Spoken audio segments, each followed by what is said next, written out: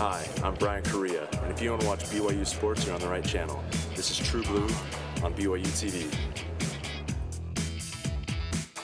Well said. Welcome back to the show. Senior running back Bryan Kariya ready for the home opener on Saturday. And as you will see, he's hoping this last season at BYU will be one he never forgets. Oh, you're good.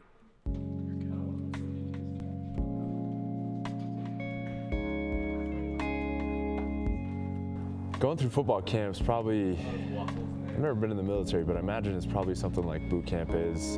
24/7, everything's about football. It basically just envelops everything that you do for a month. I'll be honest, my first fall camp out here was kind of rough. I kind of felt like I was alone at first, and one day I separated my shoulder, and I felt like I was beat down. I was getting sick. I didn't feel like I was doing anything worth out on the field. And so it was tough, you know, it was kind of a struggle that first camp, but I'm glad I stuck it out.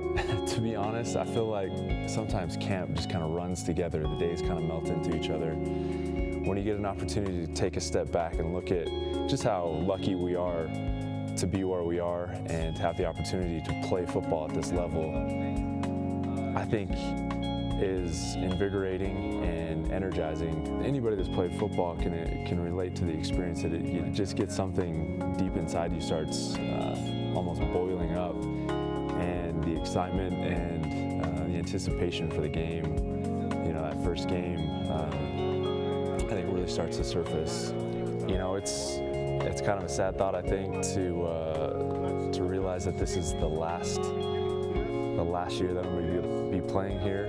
I've spent a lot of time and effort and work and energy trying to contribute to this program, trying to represent the school as best I can, and I'm just looking to have a positive experience throughout the entire thing, not worrying too much about really anything, but just having fun and enjoying this last opportunity I had to play football with a lot of my good friends, some of the best friends I have in the world.